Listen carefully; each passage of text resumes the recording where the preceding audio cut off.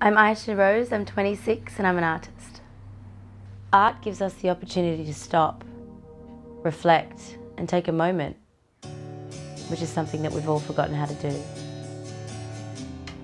My goal is to feel that inner strength based on my mind power, and with that I think I'll probably achieve my health goals as well. I haven't been very well since I was very young, so I think with mind power I'm trying a different technique with this whole health challenge and life challenge. Is if you are healthy from within, I'm sure it will follow on the outside. So healing from within is my goal.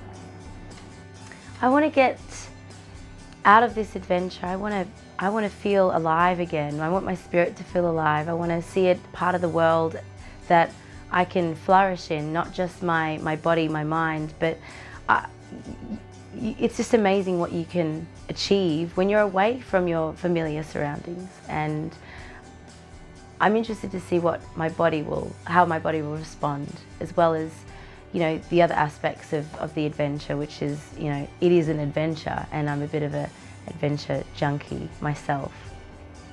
Well, in today's environment, I feel that no one really has time for anything or anyone. So we're constantly cutting corners with our lifestyle, our health, our own mentality. And so no one's really 100% happy. No one's really 100% healthy, even though there are so much available to us, but we just don't have the time because we're so focused on making money, because money is now time. Your time is money, and we are constantly consumed with wanting things fast, wanting to achieve quick results, take a diet pill, go to a drive-through, and we don't think about the effects of that. It's all about cause and effects. So I think body, mind, soul are always constantly at war and disconnected, and I think that if you can try and develop some sort of cyclical process where you can constantly be combining all these three very important parts of life, then you've got it made. This project with Lifechallenge offers more than just achieving the end of the Kokoda Trail. I mean, we're going to be working in a team. We're all going to need to support each other. This represents a life change, which is, I think that's the most important thing, is that change is something that we're all afraid of. We're so used to living in the mundane and having a routine and a cycle that we can't really disconnect for a minute and understand what power we really have.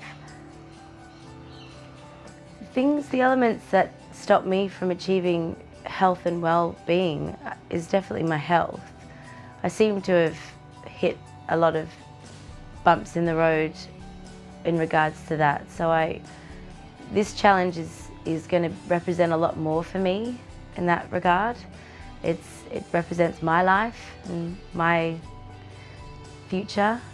I think because of my health history, I've had to become so much more aware, maybe prematurely at this point in my life. I'm in my 20s and I should really be living it up, but because of my health history, I've had to really become aware of what you put in will come out on the outside. So health and well-being and eating well is really important to me, and especially when your health status is constantly changing and out of your control. You can't really change your genetics, but I guess that's what I'm trying to achieve, is that maybe you can change it by your mentality and your mind power, and connecting your mind, your body and your soul as one, and maybe this challenge will offer that opportunity.